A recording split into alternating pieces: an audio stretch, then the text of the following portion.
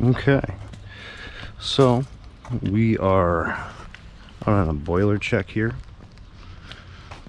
and yeah, this boiler was installed in the late 60s, so as you see, it's not elevated up to code. Customer says can't hear any water going through the pipes, so we're out here. We're going to check and see if we got pressure, see if our pump's working, see if we're safe to operate. So let me get my pressure gauge.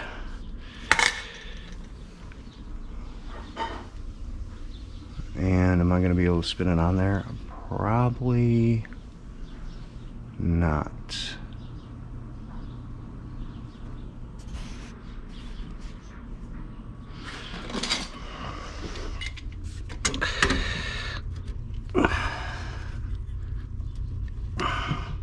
Oh, she's a doozy.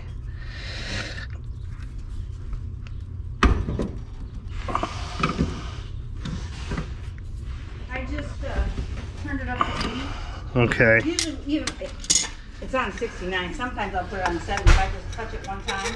Yeah. It kicks on right away. The light comes on. I got the power shut off out here, so I can control it out here.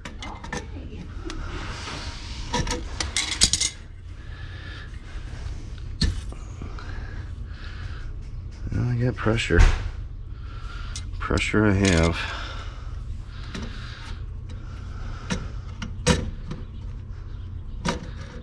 Tighten up the packing on that a little. I got about 10 psi, and I hope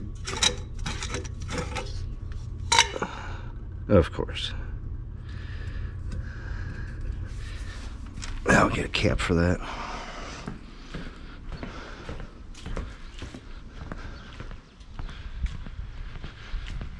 Get a cap for it because I knew that was going to happen.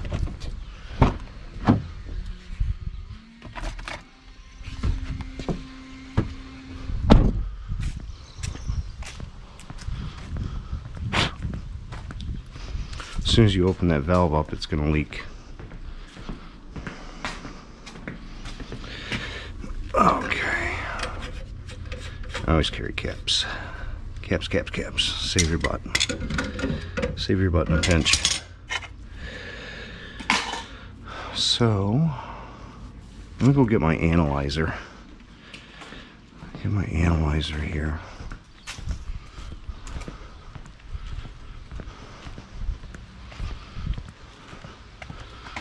We'll see how she's combusting.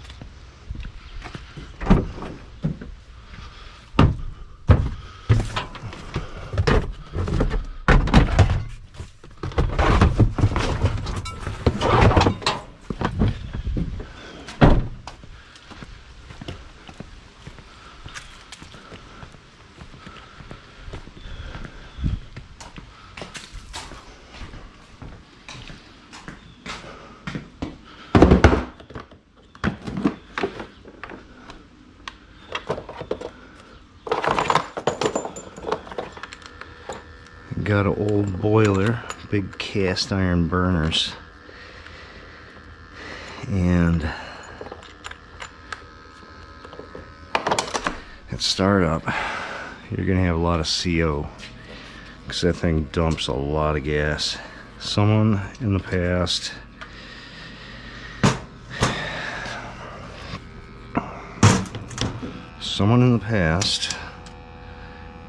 they close these shutters for some reason.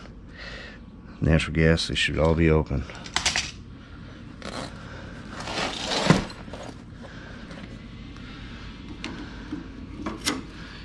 All be open on natural.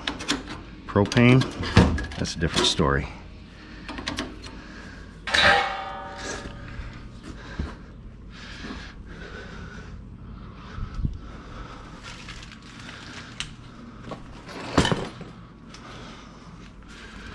Oh boy, this boiler is good and hit.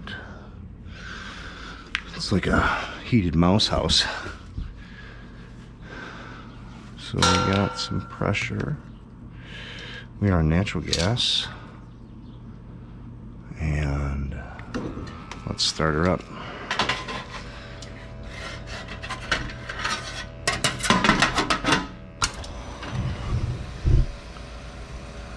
Gonna have high CO to begin with. It should come down. If it doesn't come down, then we got issues. So 369.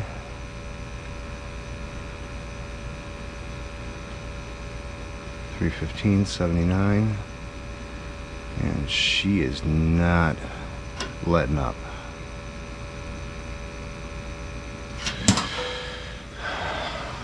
Pull my meter there at 2800.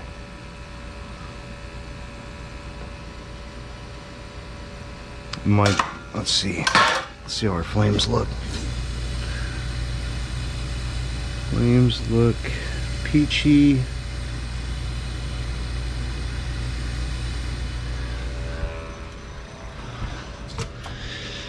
Okay, before I go any farther,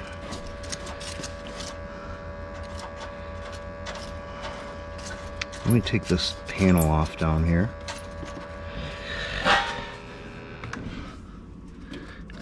And I want to see in that burner box if there's any cracks. Ooh, don't lose the wing nut. Oh, there it is. Because this thing is from the 60s.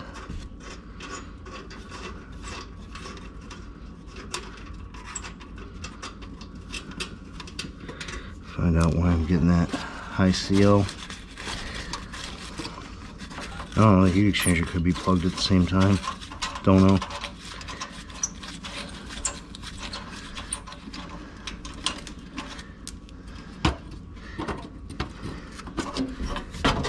Oh yeah, that's peach. Holy crap.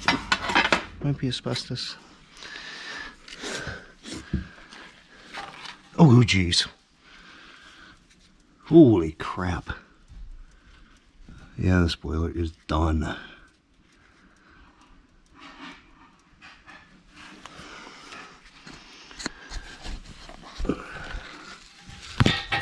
See over there? Let me make sure you're on. You see over there? Got a crack in the back, straight back, but that burner box is burned through, and there's another plate that's right here.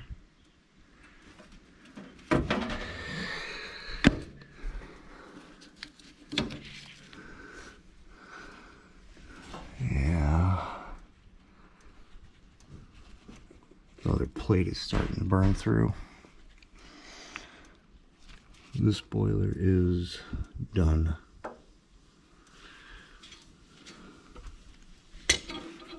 That's why I'm getting improper combustion, most likely. It's not supposed to be like that. Alright, I gotta get the customer out here.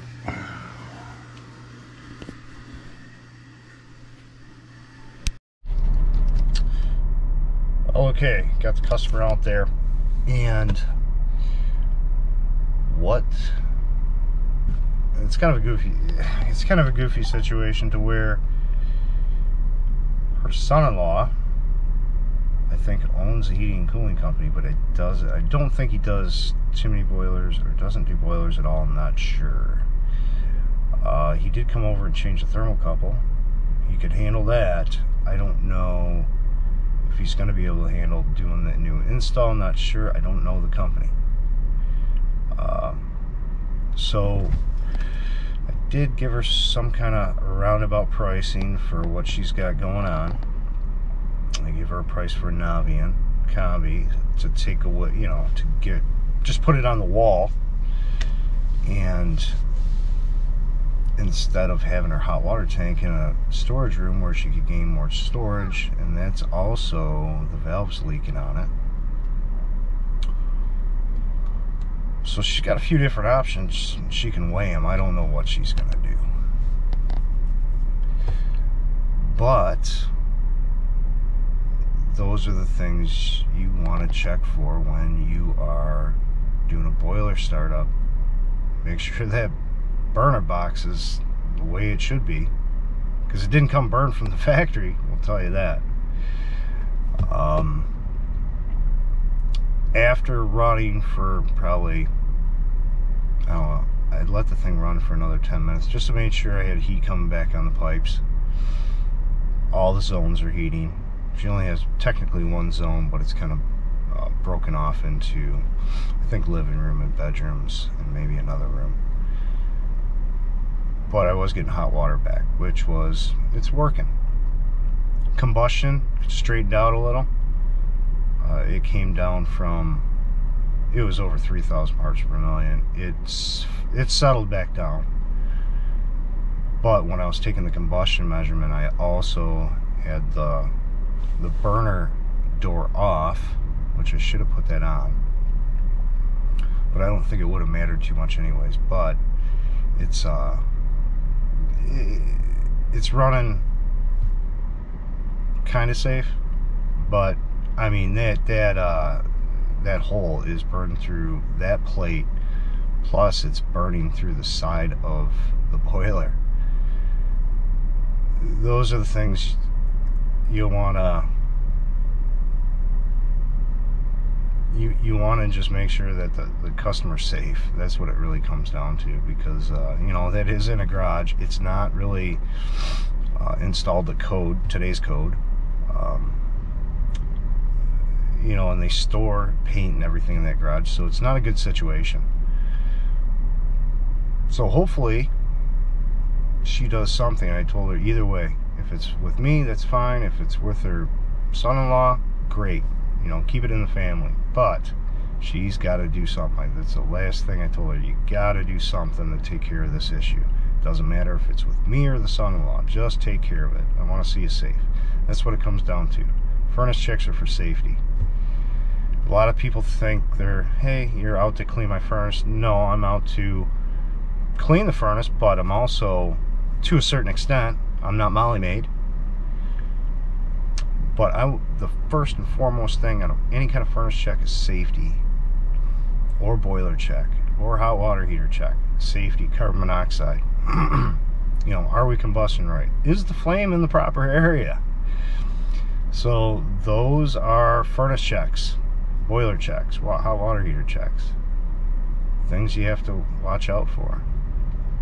I will see you on the next one.